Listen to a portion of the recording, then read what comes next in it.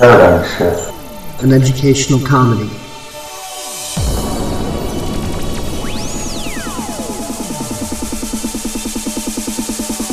It's not a cause, not a movement. It's not a social group you can slap a label onto.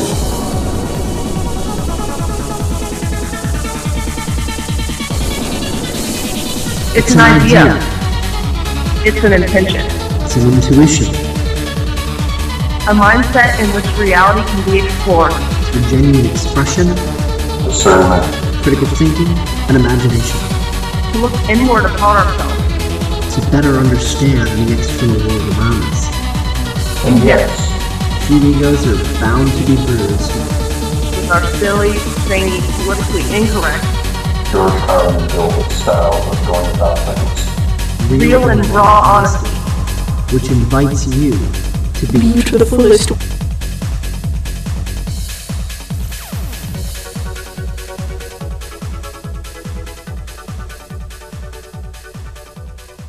Those who do not attempt to appear more than they are but are simply themselves stand out as remarkable and are the only ones who truly make a difference in this world.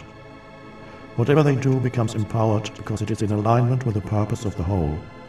Their influence, however, goes far beyond what they do, far beyond their function. Their mere presence, simple, natural, unassuming, has a transformational effect on whoever they come into contact with. When you don't play roles, it means there's no self, ego in what you do. There's no secondary agenda, protection, or strengthening of yourself. As a result, your actions have far greater power. You're totally focused on the situation. You become one with it. You don't try to be anybody in particular. You're most powerful, most effective when you're completely yourself. But don't try to be yourself. That's another role. Just be yourself is good advice, but it can also be misleading. The mind will come in and say, let's see, how can I be myself? Then the mind will develop some kind of strategy. How to be myself? Another role. How can I be myself is in fact the wrong question. It implies you have to do something to be yourself. But how doesn't apply here because you are yourself already. Just stop adding unnecessary baggage to who you already are. But I don't know who I am. I don't know what it means to be myself. If you can be absolutely comfortable with not knowing who you are, then what's left is who you are. The being behind the human. A field of pure potentiality rather than something that is already defined. Give up defining yourself. To yourself or to others. You won't die. You will come to life. And don't be concerned with how others define you. When they define you, they are limiting themselves, so it's their problem. Whenever you interact with people, don't be there primarily as a function or role, but as a field of conscious presence. Why does the ego play roles? Because of one unexamined assumption, one fundamental error, one unconscious thought. That thought is, I am not enough. Other unconscious thoughts follow. I need to play a role in order to get what I need to be fully myself. I need to get more so that I can be more. In essence, you're neither inferior nor superior to anyone. True self-esteem and true humility arise out of that realization. In the eyes of the ego, self-esteem and humility are contradictory. In truth, they are one and the same. In a wider sense of the word, the ego itself is pathological, no matter what form it takes. When we look at the ancient Greek root of the word pathological, we discover just how appropriate that term is when applied to the ego. Although the word is normally used to describe a condition of disease, it is derived from pathos, which means suffering. The person in the grip of ego, however, does not recognize suffering as suffering, but will look upon it as the only appropriate response in any given situation. The ego in its blindness is incapable of seeing the suffering it inflicts on itself and on others. Unhappiness is an ego-created mental-emotional disease that has reached epidemic proportions. It is the inner equivalent of the environmental pollution of our planet. Negative states such as anger, anxiety, hatred, resentment, discontent, envy, jealousy, and so on are not recognized as negative, but as totally justified, and are further misperceived, not as self-created, but as caused by someone else or some external factor. I am holding you responsible for my pain. This is what by implication the ego is saying. The ego cannot distinguish between a situation and its interpretation of and reaction to that situation. You might say, "What a dreadful day," without realizing that the cold, the wind and the rain, or whatever condition you react to, are not dreadful. They are as they are. What is dreadful is your reaction, your inner resistance to it, and the emotion that is created by that resistance. What is more, suffering or negativity is often misperceived by the ego as pleasure, because up to a point the ego strengthens itself through it. For example, anger or resentment strengthen the ego enormously by increasing the sense of separateness, emphasizing the otherness of others, and creating a seemingly unassailable fortress-like mental position of rightness. If you were able to observe the physiological changes that take place inside your body when possessed by such negative states, how they adversely affect the functioning of the heart, the digestive and immune systems, and countless other bodily functions, it would become abundantly clear that such states are indeed pathological, are forms of suffering and not pleasure. Whenever you are in a negative state, there is something in you that wants the negativity, that perceives it as pleasurable, or that believes it will get you what you want. Otherwise, who would want to hang on to negativity, make themselves and others miserable, and create disease in the body? So whenever there's negativity in you, if you can be aware at that moment that there's something in you that takes pleasure in it, or believes it has a useful purpose, you are becoming aware of the ego directly. The moment this happens, your identity has shifted from ego to awareness. This means the ego is shrinking and awareness is growing. If in the midst of negativity you're able to realize, at this moment I'm creating suffering for myself, it will be enough to raise you above the limitations of conditioned egoic states and reactions. It will open up infinite possibilities which come to you when there's awareness. Other vastly more intelligent ways of dealing with any situation. You will be free to let go of your unhappiness the moment you recognize it as unintelligent. Negativity is not intelligent. It is always of the ego. The ego may be clever, but it is not intelligent. Cleverness pursues its own little aims. Intelligence sees the larger whole in which all things are connected. Cleverness is motivated by self-interest, and it is extremely short-sighted. Most politicians and business people are clever. Very few are intelligent. Whatever is attained through cleverness is short-lived and always turns out to be eventually self-defeating. Cleverness divides. Intelligence includes. The ego creates separation, and separation creates suffering. The ego is therefore clearly pathological. Apart from the obvious ones, such as anger, hatred, and so on, there are other more subtle forms of negativity that are so common they are usually not recognized as such. For example, impatience, irritation, nervousness, and being fed up. They constitute the background unhappiness that is many people's predominant inner state. You need to be extremely alert and absolutely present to be able to detect them. Whenever you do, it is a moment of awakening, of disidentification from the mind. Here's one of the most common negative states that is easily overlooked, precisely because it is so common, so normal. You may be familiar with it. Do you often experience a feeling of discontent that could best be described as a kind of background resentment? It may be either specific or non-specific. Many people spend a large part of their lives in that state. They are so identified with it that they cannot stand back and see it. Underlying that feeling are certain unconsciously held beliefs, that is to say, thoughts. You think these thoughts in the same way that you dream your dreams when you're asleep. In other words, you don't know you're thinking those thoughts, just as the dreamer doesn't know he's dreaming. Here are some of the most common unconscious thoughts that feed the feeling of discontent or background resentment. I have stripped away the content from those thoughts so that the bare structure remains. They become more clearly visible that way.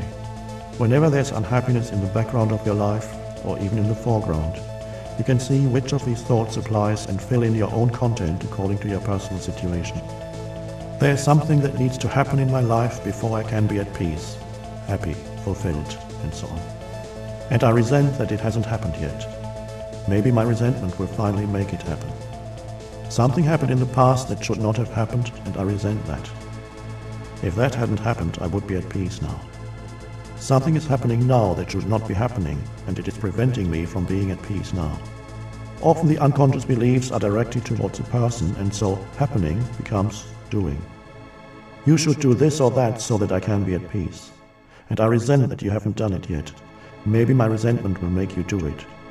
Something you or I did, said, or failed to do in the past is preventing me from being at peace now. What you're doing or failing to do now is preventing me from being at peace. All of the above are assumptions, unexamined thoughts that are confused with reality. They are stories the ego creates to convince you that you cannot be at peace now or cannot be fully yourself now.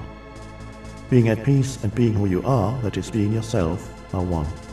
The ego says, maybe at some point in the future I can be at peace, if this, that, or the other happens, or I obtain this or become that. Or it says, I can never be at peace because of something that happened in the past. Listen to people's stories and they could all be entitled, Why I Cannot Be at Peace Now.